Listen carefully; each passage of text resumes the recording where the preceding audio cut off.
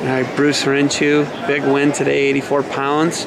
First off, see an Oak Harbor Rocket jacket on there. I'm an Oak Harbor Rocket. I don't know if you knew that.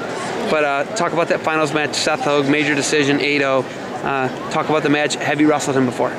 Yeah, I've wrestled him a few times, but he always caught me in a spladle. No spladles today, though? No, just kept moving.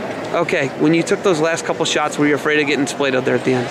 Well, if I kept my legs moving, he wouldn't have been able to grab him, so I just kept my legs moving. So, when you get such a big lead like that, what's your mentality? Well, keep scoring.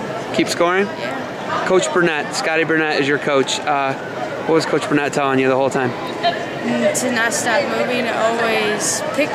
He told me to pick up the leg, and I tried. What do you, when you look at a match like that and you have a matchup like that with a guy who spladled you and beaten you, how many times has he beaten you? Twice. Twice. You're 0-2 going in that match against him. Was there any thought in your mind that you couldn't win that one? I thought I could win.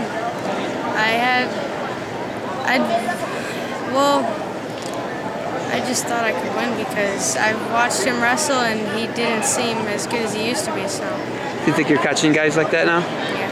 All right. You've won the ROA, you've won now the OAC. Would you say this is your first big title that you've won? Yeah, I guess. All right. What do the Oak Harbor Rockets got on the horizon? Are they going to be tough? Yeah.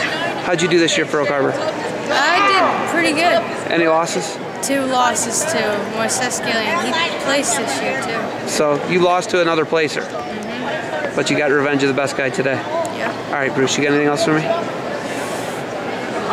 All right, congratulations on the win. And pronounce your name for people. Hrynciw. Hrynciw. All right, congratulations. Go get your award.